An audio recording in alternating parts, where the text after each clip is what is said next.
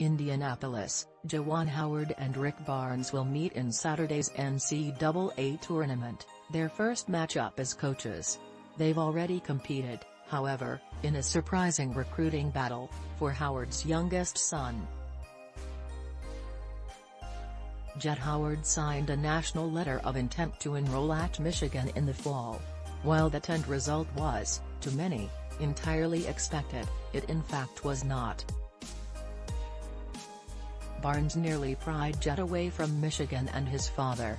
Jett said in October, after committing to Michigan, that he was prepared to choose Tennessee before a last-minute change of heart. On Friday, the head coaches at those programs provided their perspectives on the recruitment.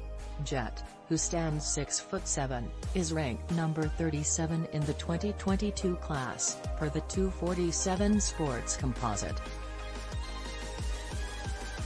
He is a skilled wing who, according to his high school coach at IMG Academy in Florida, is an elite shooter and passer. Juwan said his wife, Jenine, took the lead on the recruitment.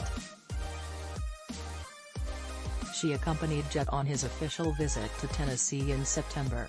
Juwan couldn't make the trip to Knoxville because he was hosting a recruit, a very important one, he said. Jett took an official visit to Michigan as well, along with Georgetown and North Carolina State. All of those schools were among his finalists, but it eventually came down to Tennessee and Michigan. Juwan found himself in a little recruiting war with one of the top programs in the SEC.